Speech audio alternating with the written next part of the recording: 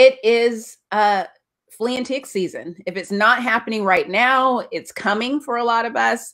And that's what we're going to talk about today is, you know, fleas, ticks, heartworm, the whole thing, because this is a definite concern that most of us can appreciate.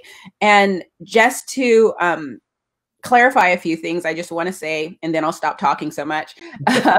Not everyone has the same type of issues with when it comes to fleas and ticks. So we're going to try and just cover different types of issues that people are dealing with, whether it be flea allergies, or if we should bother with flea and tick medication, or if we should, you know, if there are times when we should go with the chemical stuff, the topical stuff, or if can we make our own with essential oils? Does diatomaceous earth work? There's just so much information out there about how to control fleas and ticks.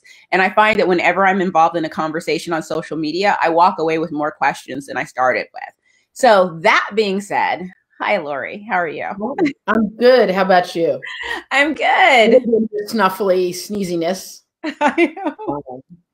I'm blessed never to have really experienced allergies. So You're so lucky. I'm lucky. I know I'm lucky. And they're worse at this. Like, this is the worst time of year and the worst time just in our human history for us to have allergies, because I can't go anywhere unless I have all of this buttoned up. Because if I go into the store sneezing and coughing, oh my God, people will be ready to lynch you. I know. They would drag me out the store. Yeah, it would just be horrible. So it's like, you know, it sucks because it's like you feel like, you know, you're going to sneeze or something and everyone, and it's like, I have allergies, I have hay fever, I promise. I'm safe. I'm safe. So when it comes to fleas and ticks, I mean, for our dogs, we have 5 dogs, 1 cat. We actually don't deal with fleas here, surprisingly, or ticks. And I try not to get, you know, cocky about it, because I know that this can change at any point in time. And we're just very lucky. But I alternate between Wondercide and Cedarcide for my dogs. And I usually just spritz them down along with myself, probably once a week when we're going to be outside a lot. And I don't take my dogs to the woods to go hiking or anything like that. We're just pretty much on our property or on a walking trail. So that's pretty much what's worked for us. But I have heard from so many people that those type of, you know, quote unquote, natural treatments don't work. And can you explain why a Wondercide or a Cedarcide wouldn't work for a dog? Number one, they are repellents. Excuse me, I'm going to choke now. They are repellents, and if they're not applied everywhere, a flea or tick might jump on. You know, let's say you miss a leg. Some insects aren't going to care about them. There's a lot of variation in different bugs and where fleas are, where ticks are. How much exposure, you know, are you walking through a tick nest? Because if you were encountering 1 or 2, it might work. If you're in a densely populated area, bug-wise, it might not be enough. And, you know, the bugs are going to develop resistance as more of these products are used. So we're probably always going to have to be alternating and changing. Yeah. And when it comes to fleas and ticks, are they, I mean, because one thing that someone told me is that fleas don't like sunshine. And so if you have a shady area, to sort of avoid the shady area. Is that true? Certainly true of ticks. Ticks don't like dry areas. They like it humid. And I do believe that fleas also have their preferences. But you always hear people in Florida talk about sand fleas. They're out, you know, in the sand, in the sun. Okay. So again, you're going to have some variation among the different species and strains of bugs. But you'll identify in your region what kind of area seems to be loaded with bugs. Up here in the Northeast, you know, it's the edge of the woods where it's shady, where it's damp. I'm sorry, my dog is still jumping on the counter over there, watching what we're doing. So, you know, it might be different in Florida or in the more southern climes. But I think the first thing you need to do when you're figuring out how you're going to avoid these bugs is finding the high risk areas and simply avoiding those type of environments. And then decide, is it fleas, is it ticks, is it both? Yeah. You know? Right. So and time of year will also, it'll change, yeah. you know, spring to summer to fall. And, you know, the ticks will have their peak times and their low times. Yeah. It's so funny. Someone told me years ago, and it's not something that I even considered, was that, you know, people assume that wintertime we're all safe. But sometimes eggs can be in the house and we turn on the heat and it wakes them right up. And then we end up with another infestation. Yeah. Or you go somewhere and you bring some eggs home. You know, someplace you didn't know had flea eggs there. Yeah. So when it comes to the, you know, the topical flea and tick treatments out there, the front lines, the Advantage, those type of brands out there, is there a place for them, and can they be used safely with our pets? You know, we know we're always going to have individuals who react, but by and large, things like Frontline and Advantage or Advantix do seem to be less problematic than some of the other products out there. And the beauty of the topicals is, to a degree, you can wash them off. You know, the orals, which I recommend against, it's in there, you know, once you've put it in, and we don't even know how long it stays in there. So the other thing is, you know, to use these products in a minimalistic way, not using it religiously every month, but really doing step one, assessing your risk, practicing avoidance, and then deciding, do I need a product? And of course, like you, I would advocate for the natural products first, whether it be a Cedarcide, Wondercide, essential oil type product. You know, used thoughtfully and well chosen. I think those can be quite effective.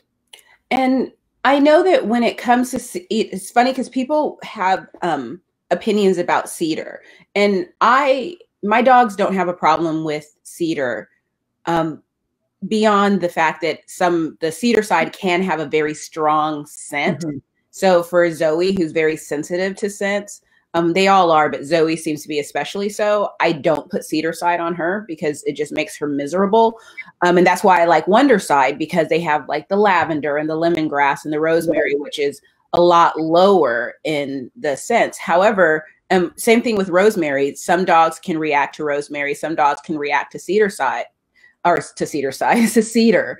What is going on with there? Is it just the scent, or is there a potential for toxicity there? I would think the scent, and also whatever carrier they're using. Dogs, you know. And some individuals are just exquisitely sensitive to all sorts of things, from essential oils to scented candles to cleaners and disinfectants.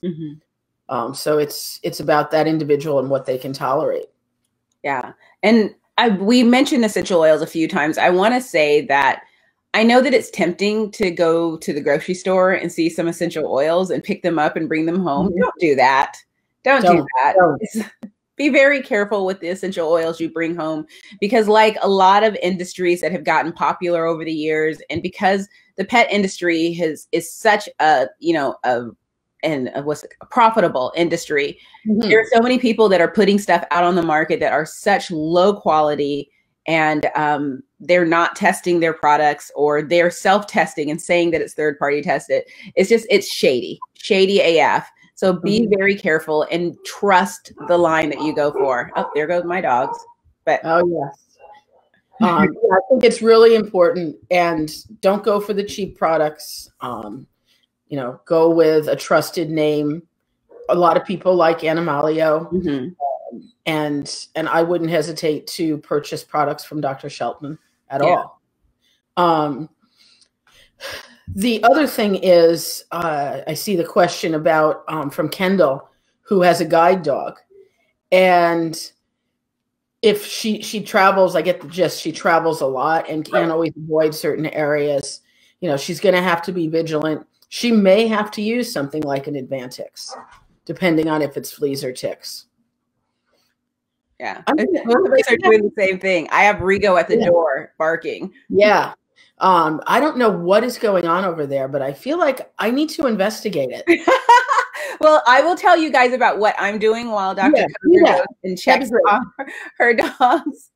But I am, like I said, I alternate back and forth between Wondercide and Cedarcide. I know that there was questions a couple years ago. Wondercide changed an ingredient in their food, or in their sprays, and people were like, "Oh, it's toxic to dogs now." And I spoke with the company, and no, I don't believe that what they did makes their products toxic to dogs. I think that a product that they used to, or an ingredient they used to have, was no longer available to them. So they had to find an alternative, and they found the best one that would still make their product as effective. And I don't think it's an issue. I've been using their products for years. When people say, well, I've never had an issue, I think that that is valid. However, we also have to remember that sometimes issues don't show up right away. And two, every dog is different. So while my dogs do very well on Wondercide, it's perfectly acceptable that other dogs may not. So you'll have to make the right choice for your dogs. But so I use those two products, and I spray my dogs like once a week from spring through the fall. And I also have made my own essential oil sprays. And I saw that Doreen says, I use cedarwood, geranium, and clove on his collar, then use Wondercide on the yard. And I love those. And I also purchase, what are they called?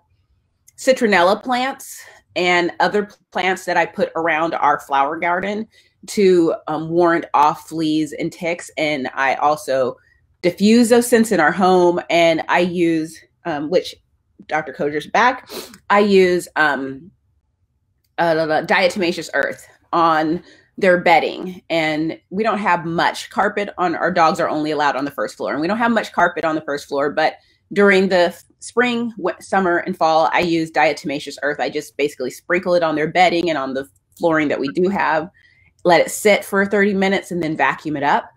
I am not convinced that diatomaceous earth works, because some people say it works great. Some people say they've trapped a flea into a container of diatomaceous earth and the flea was fine. Nothing happened to him. So, but since I've never had a flea problem, I have no idea how much of it is luck and how much of it is our program is working. So what are your thoughts on diatomaceous earth, beyond the fact that it can be very bad to breathe in? Oh yeah, it can be really irritating. I have used it around my house, and I did find it effective with some ants that were trying to make some inroads. Obviously, you have to put it back out after it gets rained on, because it gets washed away. Yeah. But it's, in the environment, I think it's harmless. I think it might help. There's always going to be bugs that will get through stuff, so it's not a guarantee. But I like using environmental strategies. You mentioned you plant citronella, or what plants did you choose? I do citronella. I do lavender, some rosemary. Chrysanthemums can be good too. What was that? Chrysanthemums. Oh, nice. Yeah. So strategies with plants that are naturally repellent, keeping sunny areas. If you're interested in ticks that don't like the sun, keep your open lawn as unshaded as possible. Deny access to the edge of the woods if you can. Keep your hedges trimmed tightly, all things that let the sun in. So that can be helpful. Mm-hmm. The other thing I love, and people tell me they have great results with, are tick tubes. Which, have you encountered tick tubes yet? No. Basically what it is a toilet paper roll, so save those, and some cotton balls that have had permethrin flea spray put on them.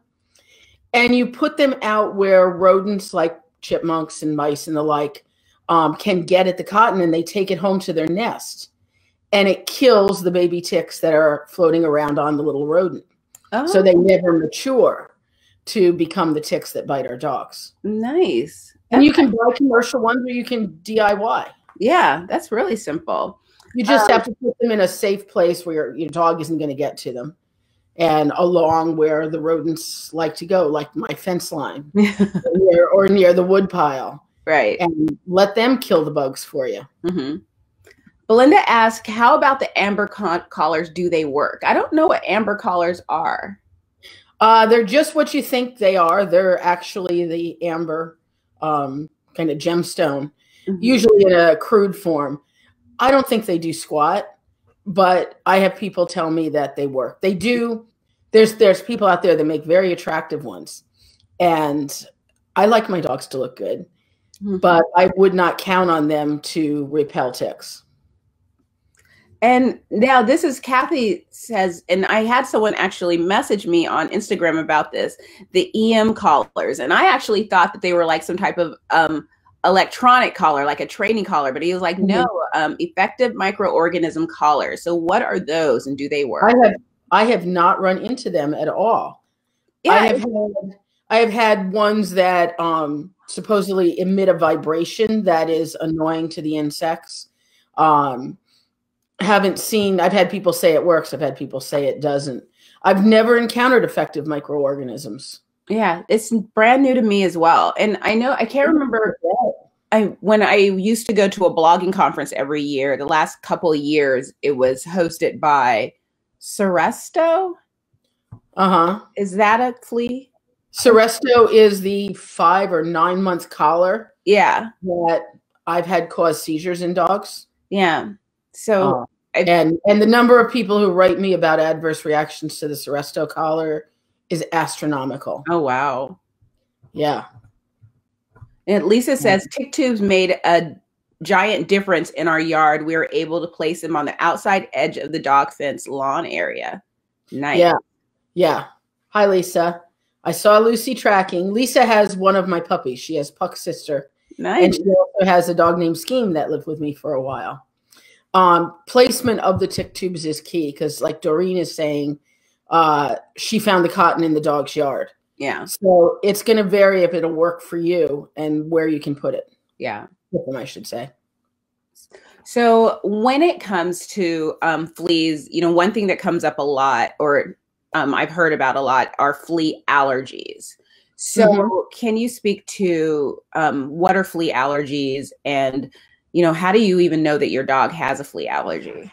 Oh, you know, because that dog is itching nonstop, and often there's a lot of hair loss and a secondary skin infection. It's usually over the back of the lumbar and sacral region, the butt. And really what the reaction is to the saliva that the flea injects when they bite. And just like a mosquito bite on you, the bite may be there for a couple of days. Yeah. Some people really react strongly, just as the dog reacts to those flea bites. Okay. And it is a severe itching. And if the dog is super sensitive and a lot of fleas are involved, a huge area that can develop into a hot spot, a big area of infected skin.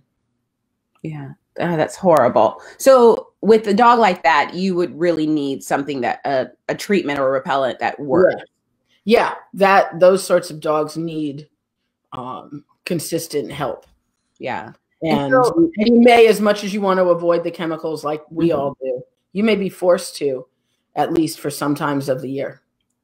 And then, of course, there's the oral flea and tick things that are constantly being advertised ad nauseum. Also, and now they've come up with one that does heartworm, fleas, ticks.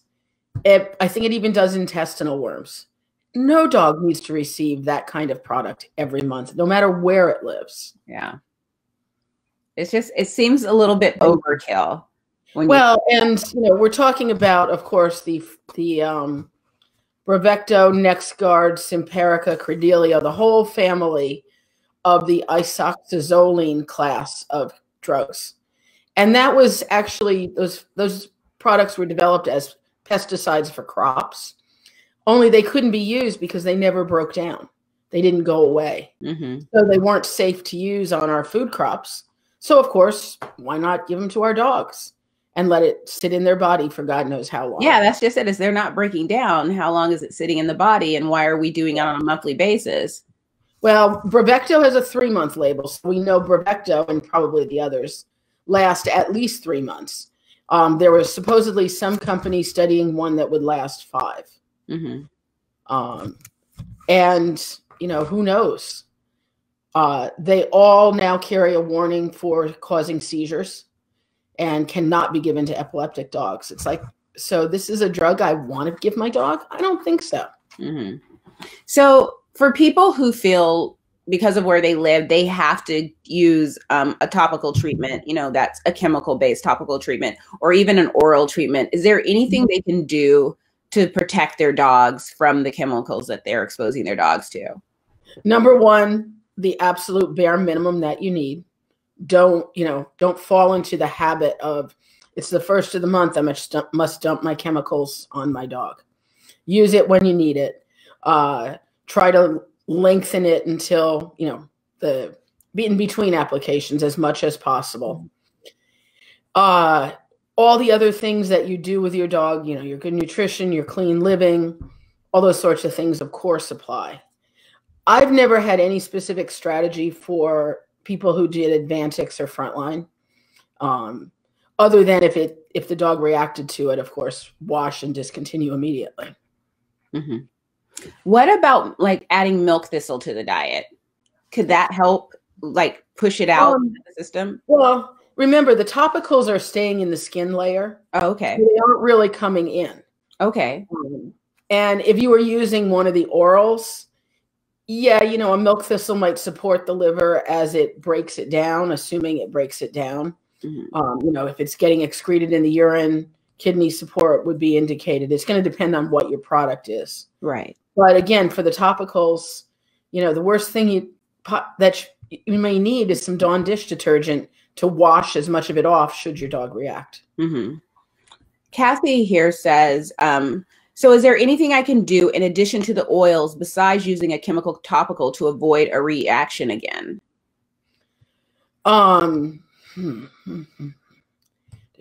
Like foods or supplements that she can add to her diet. You know, I don't use anything on my dogs, but my dogs are raw fed, minimally vaccinated, you know, live a good lifestyle. Avoidance of the area, you know, being smart in the environment, good grooming, all sorts of things like that can lessen your need for chemicals. That's about it.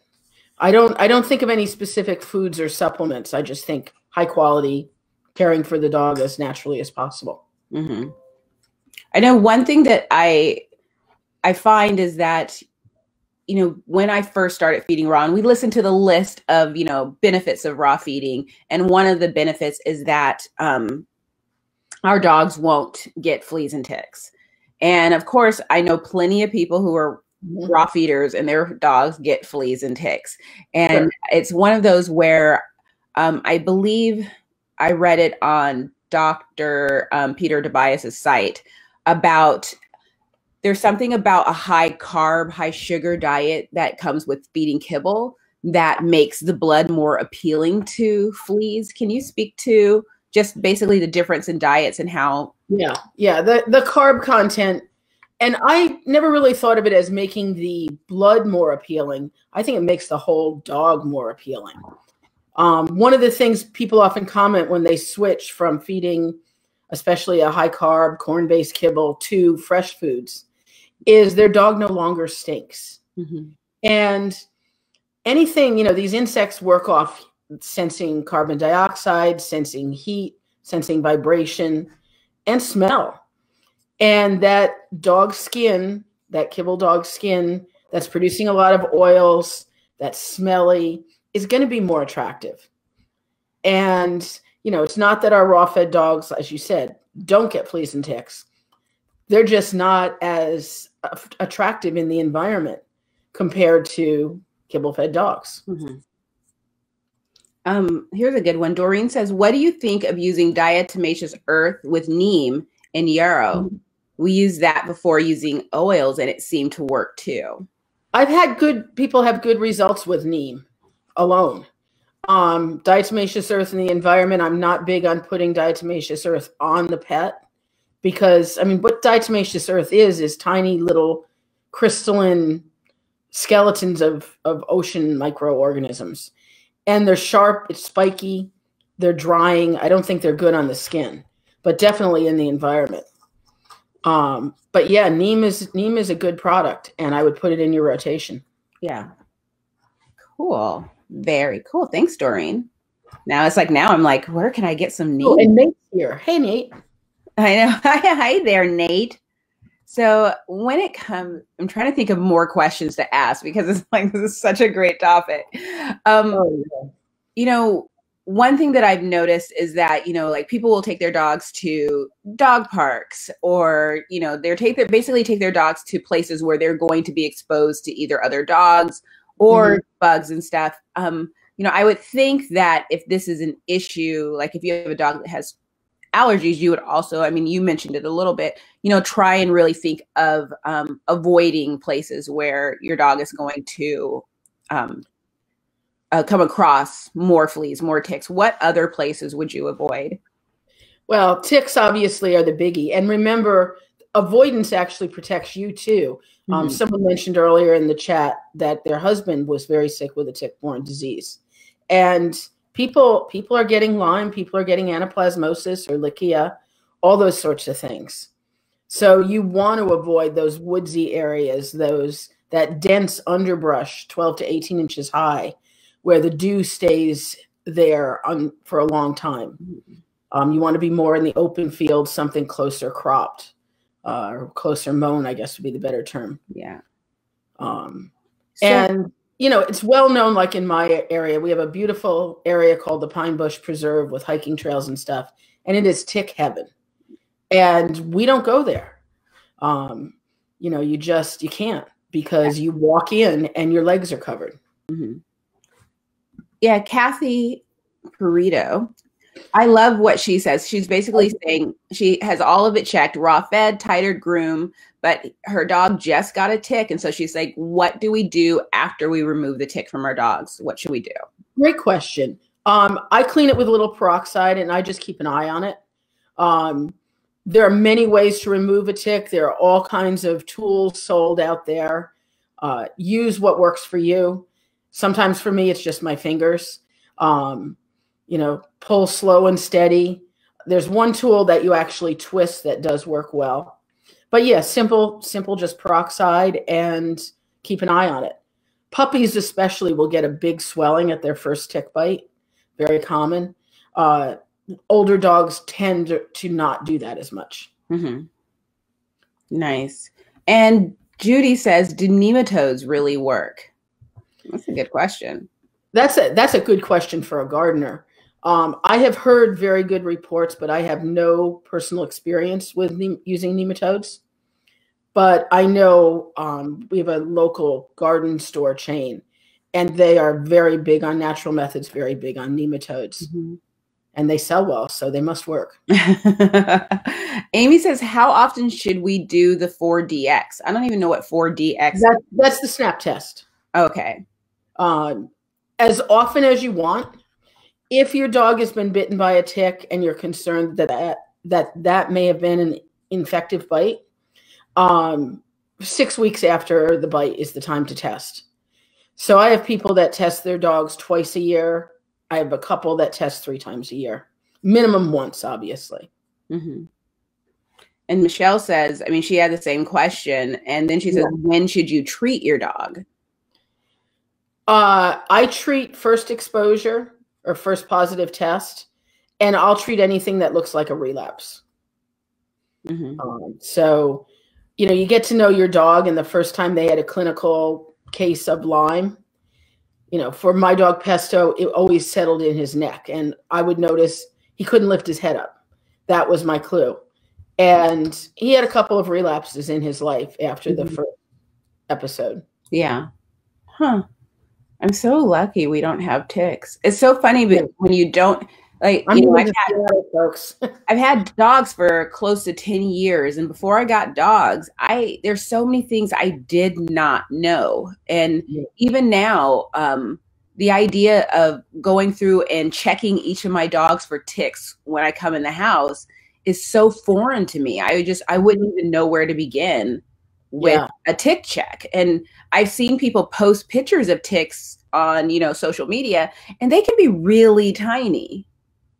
So how they can be. One of the tricks I've been taught when you come in from a walk or hike is get one of those hair rollers that we use to take the hair off and run that over your dog, because many times the tick is just on the surface of the coat or just under it, and you'll see it on the tape. Okay. So that's an easy thing, especially with a coated dog like a golden, like my Aussies, that using that tape as a tick attractor. Okay. Kathy says, which garden center? Because she wants to get some nematodes. I think it was Hewitt's. Yeah. Let's see. Doreen says, our pup has Lyme disease twice while on chemicals and not at all since using natural. Oh, that's interesting. Using natural chemicals. That's good. And, for different individuals, different things are going to work better. So if what you're using isn't working, try something else. And Judy's like, any with human DE. I'm not quite sure what she means, but it reminds me to say, when it comes to diatomaceous earth, although pretty much our message here is that it's, don't bother with it. It has to be human grade, food grade diatomaceous earth. Don't put the stuff that goes into a swimming pool. Yeah. Kathy says, try a tick check on a black poodle. It's a that is a challenge. And then here we go. Scott's here, and he says, on the note of nasty buckers, how do you recommend dealing with high mosquito areas, Dr. Coger? That's a good one. That's a very good one. Mosquitoes are tough, obviously, if you live near water. If you have a pond.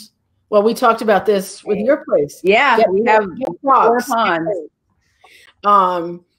Find natural predators, find ways to attract them. One of the things that mosquitoes are attracted to is carbon dioxide, and they're actually devices that emit carbon dioxide, and you can draw the mosquitoes away from like your picnic table. Oh, okay. I don't know if that would be practical, but let's talk about heartworm preventative for a minute, because my viewpoint is probably different from many in that I don't think it's all that toxic when we're talking about the monthlies. Now, remember, I grew up in the day where we only had the daily. So every day you gave your dog a dose of DEC, and if you missed one day, your dog was at risk. The monthlies are a lot better. My preference is Interceptor.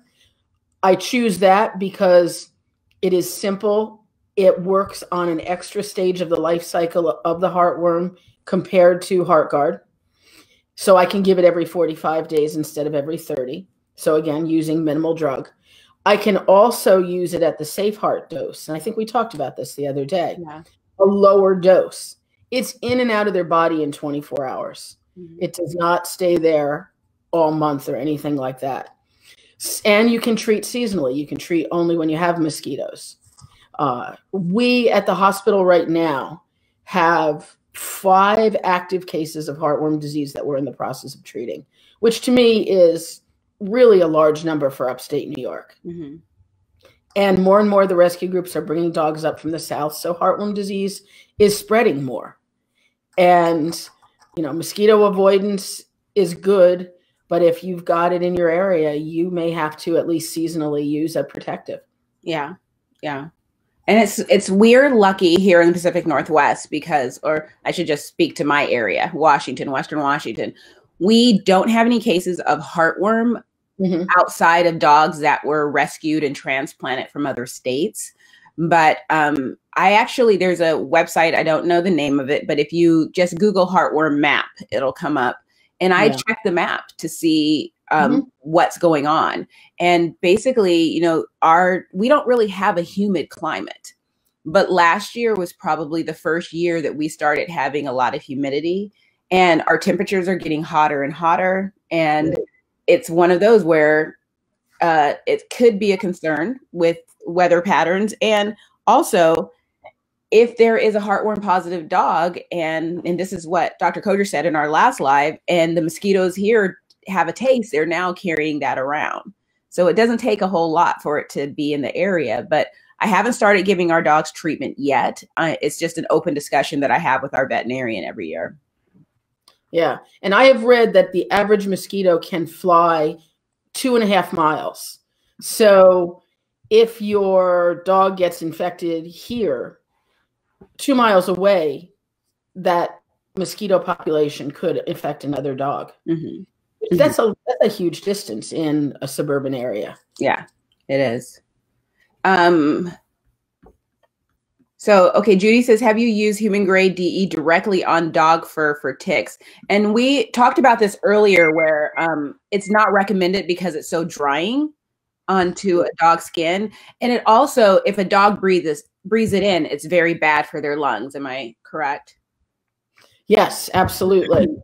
It's just so irritating to the skin. I would never use it.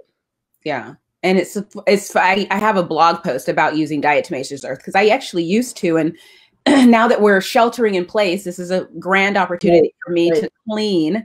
And I'm going through cabinets and cleaning stuff out. And I found that I have this huge container of diatomaceous earth that I haven't touched in so long, because when I first learned about it, I learned that, not only is it great for fleas, ticks, but it's also great for a detox. So you can put it in your tea and drink it, and it's a great detox. And it has all these great benefits. It can help you lose weight. It can do all these things. And then, of course, information gets out there. You start talking to other people. And it probably wasn't until a couple years later that I learned, well, those are good things, not proven. Here are some other things that you should be aware of too. And I stopped using it on my dogs, and I stopped adding it to my tea. Yeah. So I think that there are just some safer products out there that, I just don't, I use it on my carpet though, but I just put the dogs outside. And so, and I'll use it on my carpet and let it sit for 30 minutes and then vacuum it up. But otherwise, another thing that works, and I swear this works, Febreze. Really? Years ago, before my life as a dog mom, I was a single woman in an apartment with 2 cats, and I got a cat, Jaffrey, who's since passed. Jaffrey came to our home, or my home, littered in fleas as a kitten, and I spent time basically just picking them off one by one. And because when he was so little, you couldn't put a flea treatment on him. Sure.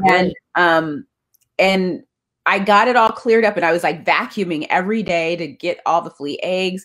And then one day I was looking for something, and I went underneath the bed, found it, reached under, and I could feel like something's wrong. And, a few hours later I had a few flea bites, and, and it started again. I just basically lifted up the bed, and someone had told me about it, and I sprayed Febreze all underneath the under of my bed, all over my carpet, never had a flea again. And I swear that stuff is just mad. I know it's not healthy for our dogs. I know this. And so if we were to have this again, the dogs would go outside. I would even have to have a catio area for the cat so he can go outside, but I would use Febreze. It's pretty magical, which makes you kind of scary, because it's if it can kill fleas, what are we spritzing in our air? Oh yeah. Breathing in. Yeah. And, we all try to be as natural as possible, but sometimes it's just not possible. Yeah. And, if we're 95% natural and 5% chemical, we're still so far ahead of the curve. Yeah.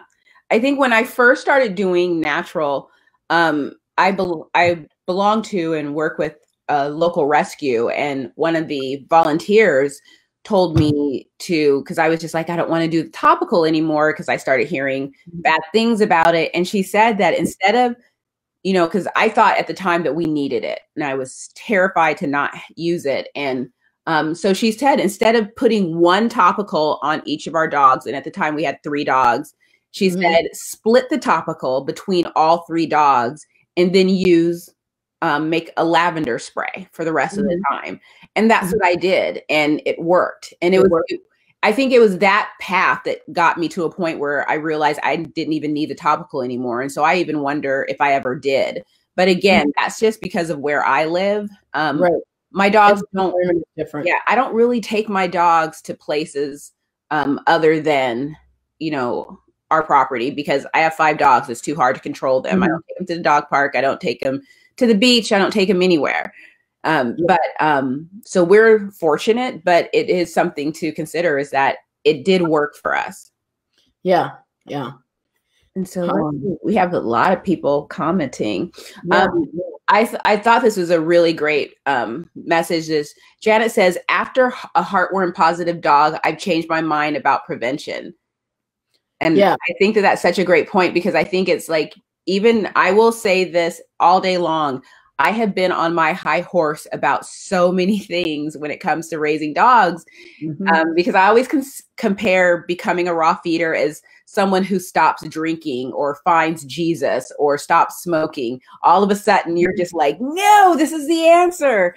And then you meet someone who has a dog that's allergic to all proteins, or you have, there are just so many things out there, and that's how you learn. And there was a time when I thought heartworm medication was horrible and a bad idea until I started learning about heartworm. And now I just close my mouth. Many paths up the mountain, and, you know, count your blessings, because stuff is going to happen, you know, despite all your best efforts. And sometimes you need the drugs. Yeah. You know, we'll try and find every other way, but sometimes you need the drugs. Oh, Nate has a really good, he says he saw a great live with Dr. Morgan and Ken and Kine, and they brought up a great point. When washing your dog, first apply shampoo around the tail and neck areas, preventing fleas from running and hiding in the ears and butt. Fleas definitely come up towards the head as you start working.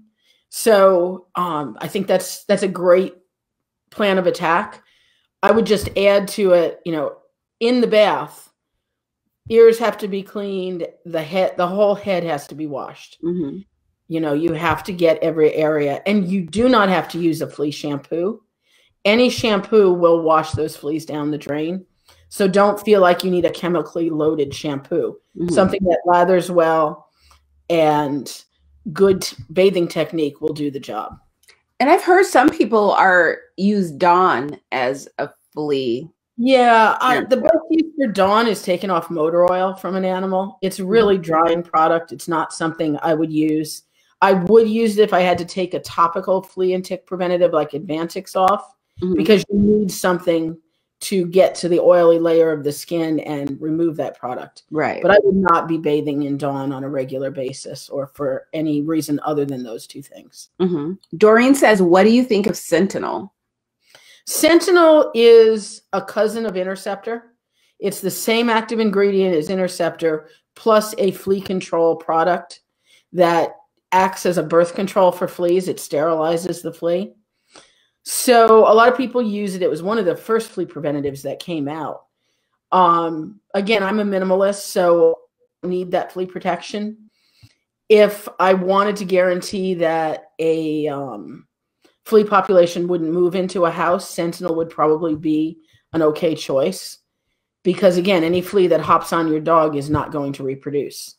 And what many people forget is the live fleas are only about 10% of the flea population. The eggs and the larvae comprise the biggest part of the case. And that's what's in your carpets. The eggs are hatching into larvae, going into pupas, and then becoming adults. And one flea, it lays like 10,000 eggs in a heartbeat. So killing the adults is great, but that doesn't solve the problem. You have to kill the eggs. Yeah. Belinda says, bats love to eat mosquitoes. What about bat houses? I'm not a bat fan. Me either. So I've actually had a couple of bats get in my house, and with the dogs chasing them, it was quite the circus. And there I am, you know, running over to look online to see what do I do when a bat gets in my house. And all the information I could find was about building bat houses. And I'm like, I don't want to house the bats. I want them to go away. But they do eat a lot of bugs, and they are very important in our ecosystem. And yeah, you can build bat houses and have them eat bugs. Go for it. Just not in my backyard. Mm-hmm. You know, it's funny because my veterinarian, we have the conversation about vaccinations every year. And, you know, rabies is not a concern in Washington State. It's not in our coyote population. So although we still do have to vaccinate for rabies, it's one of those things where people can be like, nah, do we really? And, but she said one thing that people don't realize is that rabies is also in the bat population. And I went and looked it up, and it's actually a very small percentage of bats that carry rabies. But the difference between like rabies in other animals would be that bats, I don't know how to say the word, but basically can put it into the air rather than, it doesn't take a bat bite to transmit rabies from a bat to a dog. So if you have a bat in your home, it's just like, gosh darn it. And so that's the thing that would keep me from wanting to set up a bat house unless I set one up like way at the edge of our property. We're blessed to have 5 acres. So maybe I'd do a bat house near the ponds, and the bats can help the frogs eat the mosquitoes. The frogs can eat the larvae, and the bats can take care of the ones that make it out. Yeah, we have, and I see my tech Abby is on. We have a good bat population around here, and we still have a rabies problem. And in fact, Abby and I were at the hospital last year in, I think it was January, February, middle of the day, and 2 women came into the office with a shopping tote with a raccoon in it. And they had picked up this raccoon at the side of the road in the middle of the day on a sleety, nasty day. And they thought he'd gotten hit by a car. He was stumbling around, and how they scooped this thing up and put it in a shopping tote and brought it to the vet, I don't know, without getting bit or scratched or something. But Abby was critical in the mission to contain the raccoon, which had the dumb form of rabies. There's no reason for it to have been out in the middle of the day, stumbling around by the side of a road. Yeah. Crazy. I have to yell at my dogs. Oh, welcome to the club. Okay. Thank you. You're so slick with that mute button. Oh, I know. I'm right there ready for it. Yep. Mine has settled down now that I took one out of the action. I don't know if Johan came home or someone dropped something off. I have packages arriving like from my stock up shopping, and I think I got it all, but yeah, they were. Yeah. Tammy says, Capstar, how bad is it? Capstar, again, is in and out in 24 hours. It circulates in the blood because every flea that bites the dog and ingests some blood dies. So I don't think it's that bad, but it's a very special use kind of product. Groomers will use it if we're hospitalizing a pet and we see that there's fleas on it, because we have to kill those adult fleas before they jump on somebody else's pet. Yeah. It's not tragic, but it's not a control method. It's an emergency Band-Aid for the problem, if you will. And Abby mentions 2-Note Hudson. It's like we haven't talked about that. A flea and tick spray. Yeah. Abby's learning lots about natural methods. And Nate says, because he's a smart ass, the only concern in Washington State is year-round rain. It doesn't rain year-round. Yes, it's sprinkling today. And every time, miraculously, it's not humid. Yes, somehow, whenever I speak to Nate about Washington, it happens to be raining on the day that I'm speaking to him. And it aggravates the hell out of me, because there are days when it's sunny and I just want to call him and just go, it's sunny. And his answer would probably be, just wait. And he's right. So Dr. Coger, this is Kathy. What did you find out about getting rid of bats then? Yeah. So how did you get rid of the bat? One of them crawled in something, and I was able to cover the end, and I had it essentially in a container, and I took it outside. The other one I was able to, what are you laughing at? Abby's response. Oh, she threw a jet. They did. 2 mature adult women picked up a rabid raccoon and drove it to the vet hospital. You can't make this stuff up. Abby was very distressed because they're standing in the waiting room and the raccoon seemed to be like coming around, and she was envisioning it like getting loose in the hospital, causing havoc and mayhem. Fortunately, it did not. I was more concerned that the health department didn't want to, check these women out or test the raccoon. They're like, no, it's fine. There was no human contact. Yeah. But anyway, the other one, I was able to herd out the sliding glass door. I was advised by a family friend that the tennis racket was a good solution, but that seemed a little cruel. Yeah. I don't know. I think I'd probably just go stand outside because it's like, I just don't know what to do. Yeah. Yeah. I'm not good with critters in the house. I'm great with critters outside the house. I'm mad. It's magical to me, but inside the house, I'm just like, I can't. Yeah. Yeah. Okay. So, if you guys have any more questions, keep bringing them on. When it comes, and you're not limited to fleas and ticks. Yes. I mean, and keep in mind, it's like we will both be on our pages asking you guys for ideas of what we can talk about. We'll be doing these every.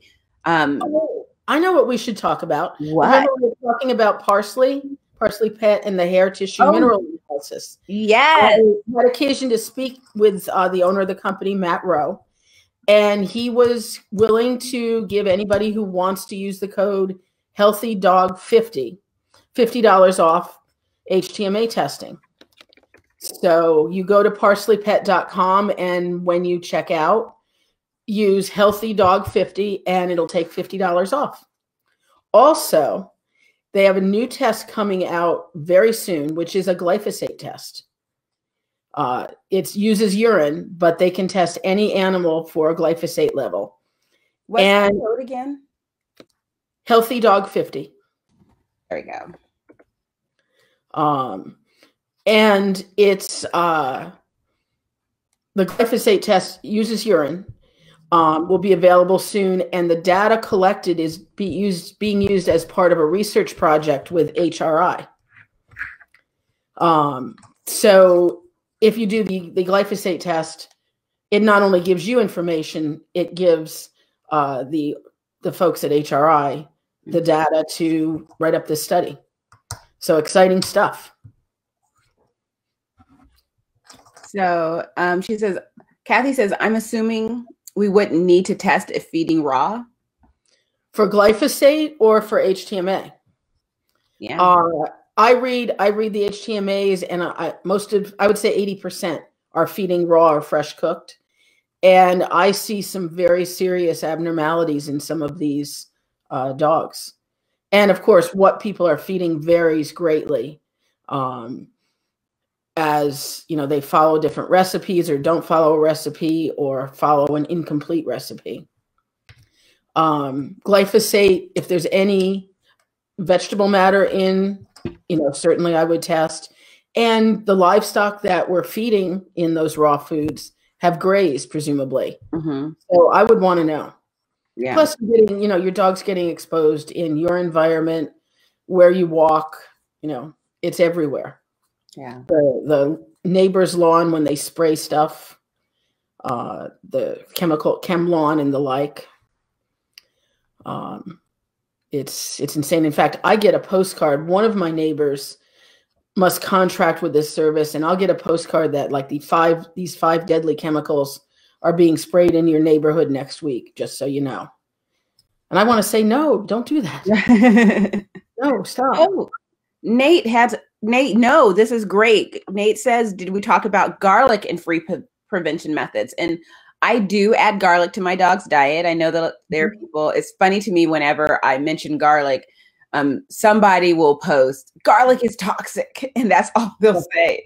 And it's toxic at very high levels, but you'd be amazed at how much garlic our dogs can handle. It depends on the size of your dog. You can find the dosage online.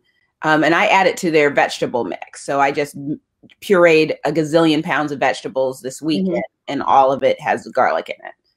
Yeah. And a lot of people will use the garlic supplements from a couple of companies. And I would say 50% of people tell me they help. Mm-hmm. So I think it's very dog dependent, but I see benefit. Oh, and Kathy's saying the tests again.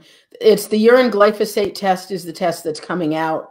The hair tissue mineral analysis, or HTMA, is the test that is here. And the website is in the comments. It's parsleypet.com. Yes, yes. I'll do the website again, pet.com. And it's Healthy Dog 50. Yes. There we go. So if fresh garlic is best, how effective are these powders? Like I've seen people using the powder supplements, and they claim good responses. Yeah. I think it's just one of those where every dog is different. Right. You try it. You try it. Yeah. It's just I do the garlic in my dog's diet. I do fresh garlic because I was told that the jarred minced garlic wasn't good enough, and I was like, okay. So I buy it. You plant your garlic? I used to. Yeah. If I can get a hold of it, it's actually kind of hard to find because, you know, what we have here, we do have some garden places. We used to have more, but we have one garden place, but everything else is like Home Depot and Lowe's. Oh, right. They don't have garlic. They don't have citronella either. I have to go and find citronella. I ordered garlic online. Oh. And I forget what, it was a place that sold seed potatoes, and they had garlic and a couple other odd things. And they shipped it, and it grew very well.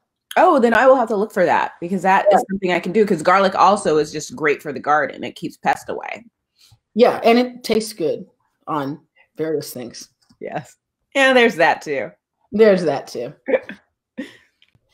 Okay, let's see if we're keeping up with this. I know. How about amber? Yes, Julie. Yeah, we talked about amber necklaces. Can you remind people what you had to say? Yeah, sure. I don't think they do squat in a nutshell. They can be very attractive, and you know, if you like the look, go for it, but don't expect them to repel ticks at all. My computer's at 19%. Uh-oh. And Nate says, what do I think about wheatgrass for dogs? Huh. Benefits, are you thinking that it has a flea benefit or something else? In general. I hear that wheatgrass is supposed to be really good for humans and dogs. Yeah, I know it's in a lot of the juices, the commercial like green juices. So beneficial nutrients. I don't know that it's, I want to say prebiotic wise, it's pretty good in terms of nourishing the gut. Oh, isn't there a garlic festival in Hudson? There might be. Not this year. No, there's nothing. Oh my God. They shut down our tulip festival. Our tulip festival got postponed. Yeah. There's a movie with Harrison Ford where he's a reporter, and he's supposed to be going to that garlic festival. It just came to me. It's one of those, it's a perfect pandemic movie. It's probably on Netflix. Just look up the Harrison Ford ones. All the things we're doing while we're on restriction. I know, exactly. I started a new blog. I'm actually going to work on finishing up the design this afternoon. You on Dog Mom Style or just a post? It'll be a third blog. You're insane. I know. I am. I am insane. But hopefully it won't be too much. But well, I found that and this is totally off topic, guys, but if there are any bloggers out there, this might be good to know. Because everyone is stuck at home and no one is spending money, sites are offering amazing deals. So I was able to get a domain name plus the SSL certificate plus a year of hosting for less than $25. Oh my gosh. What? Wow. So you see her reaction? Doreen, that's a big deal. Yes. Doreen, you're the best. That's great. Yeah. So yeah, it's one of those where, yeah, I couldn't pass that up. So I basically spent all day like racking my brain for an idea, and I came up with one. I'm not ready to announce it just yet, but I'll start the blog, and I'm just going to be sharing everything over on Keep the Tail Wagging, because I can't be bothered creating another page and all that. But yeah, starting that up on Wednesday night. It should be ready. Excellent. Excellent. Yep. So speaking of things that are ready, I have another exciting thing to share, which is, oh yes, Num Nums. These are the treats that I created with my friend Laura Nativo. I'm sorry, that's backwards. This happens to be the beef. We have beef, salmon, and duck. And these are all, I believe they're on Amazon and they'll be on Nativo Pet. These are all made with organic, free-range, healthy, human quality ingredients. They have chagas mushroom powder in them. The beef has bone broth in it. They're meaty. They're really nice, small. The camera thing is weird when you're backwards. Nice, small size for training treats. So I started working on these a year ago. They're finally here. Yeah. I got my sample of each just yesterday. So look for Num Nums on Amazon and on Nativo Pet. We're going to try to sell these largely through dog trainers and dog facilities rather than going mainstream. But of course, we have to get it going. So that's why it's on Amazon right now. But it's exciting to have something with my name on it and have it be the quality that it is. That is so exciting. I never thought I'd be designing dog treats, but then I could put all the philosophy that we share into a product that somebody can pick up off the shelf at a fair price. I'm sharing a link to the training treats, and then I think, is this all of her stuff?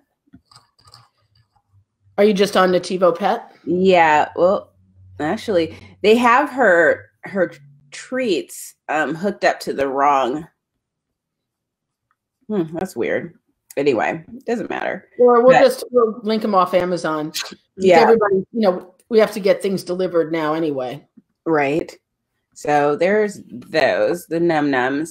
But I got some of her treats a few weeks ago. The chews, yes. A couple months ago, actually. Yeah. And my dogs loved them. Oh, everyone's really commenting. Let's see. What are people saying? Yes, Michelle, they are keto friendly. Uh-huh. In fact, the ingredients on the beef, let me just read here. Beef heart, beef liver, dried bone broth, dried kale powder, broccoli sprout powder, dried Brussels sprout powder, and dried mushroom powder, and the mushroom is chagas. So they are 35% crude protein, 35% crude fat, only 5% fiber. So a meaty cruciferous vegetable blend with mushrooms. And the other formulas vary slightly. Yeah. But everybody has mushroom in it because we decided that was something we really wanted to get behind. Yeah. Hey, Laura. I know. Here's the other ones because I ordered back in February, I ordered 3 bags. So there's you can get all of the fish skin. I'll just read it to you. The fish skin, there's the beef, the duck, and the salmon skin. And so I just got all 3. And my dogs were huge fans. So here's the sampler. It's 3 big bags, and it's nice. It's nice to see more healthy things healthy options coming on the market for our dogs, because especially, I'm sure everyone here watching understands that you want to do the best that you can, and we may not be able to make our dogs 100% their environment and diet 100% natural. That's just a tall order for anybody. But if you can add better things here and there, it's really nice when more things are coming to the market, especially in this world where natural is kind of a marketing term rather than the truth. So it's nice to find a brand that you can trust. And that, if you guys know Laura, I do, Dr. Coger does, Nate does. She is kind of insane when it comes to her dogs. I'll just put it out there as one insane dog mom to another. She's kind of insane when it comes to her dogs, and she has chosen to make her life about her dogs and providing information and products for other pet parents. And so I truly 100% trust what she's putting out there. So yeah, it was a pleasure to get that in the mail. Definitely. And just as another thing, her publicist offered to send me everything for free. And I was just like, no. I went and bought it because that's how much I believe in it. I can get a whole lot of stuff for free, but when it comes to one of my friends doing something amazing, no, it's like, take my money now. I will support you. And yeah, my dogs were very, very happy. Definitely. So what other questions do you guys have? So Kathy says only Amazon. Is it only Amazon or is it through the site too? I think Laura's just setting it up on the site. Literally, like I said, this arrived on my doorstep yesterday, and I think Laura only got hers a few days earlier. Yeah. You know, we started working on this last year, and to get the quality of ingredients that we needed took a lot of time. I mean, who knew that broccoli powder was so hard to get? That's so crazy because it's like the things that you take for granted. Being in this world, where I am as a blogger and getting to know all these people who are just doing amazing things. And I've gotten a peek behind the curtain to a lot of these businesses, whether it be a veterinarian practice or a dog treat company or a raw food company. And you would not believe how hard it is to do what they're doing and the hoops that they have to jump through. And it's astounding. And it's really made me appreciate what we have available to us. The fact that we have so many options available to us, because it is not, it's not easy to do this.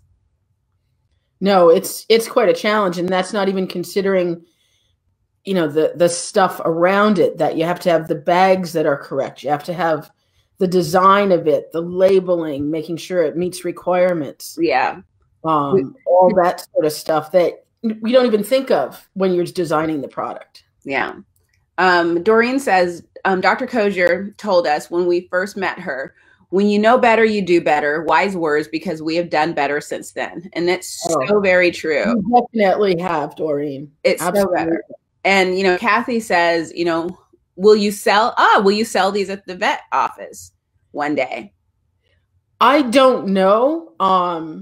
My vet office is a little different from many in that we don't sell a lot of food. And, I work at a conventional practice, even though I do alternative type things. But it's not the typical vet office where you walk in and there's a whole counter of prescription foods. So things are ordered, case by case.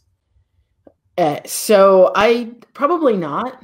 But Dr. Coger can sell it through her website because, because we both sell things. We are both basically partners with Amazon. So if you buy things through our affiliate links, we get a small commission. And I bet as Laura's company grows and becomes more and more successful, she'll have an affiliate program that we'll both join. And when you support us in that way, and thank you for those of you that do, if you go to Amazon and click through our doorway, we do get a 2% or small commission. Doesn't cost you anything, but it pays for our websites. It pays for the data, the bandwidth we use. And it's bandwidth, believe me, when you saw that, she said $25, you saw my eyes light up. Because, it's more like $250 to get started. Yeah, it is. It's like to do everything that we have to do. And it's one of those where I'm lucky because over the years, I've done it so many times that I've learned how to do it. So I can set up a website in 3 hours and be ready to go because I've learned how to do it that quickly. But, the initial investment is always like, you better really make sure this is something you want to do. Cause it's not like you click, and then it's like, I changed my mind. No, it's like, once you pay that money, you're going to do it. And so it's just, So $25 is awesome. Tammy says, does giving apple cider vinegar help with flea repellent? I don't think so. But your mileage may vary. I do think it can be beneficial, and especially if you're using the natural unfiltered. I think Bragg's is one of the common brands. There is benefit to feeding that and drinking it yourself if you can choke it down. Hide it in something, whatever. I hide it in juice. Pineapple juice is the best. It covers the taste a little bit. Yeah. But no, there are a lot of health benefits to apple cider vinegar. And Doreen has a great suggestions. Plus, it is helpful to have all the products in one place that you recommend.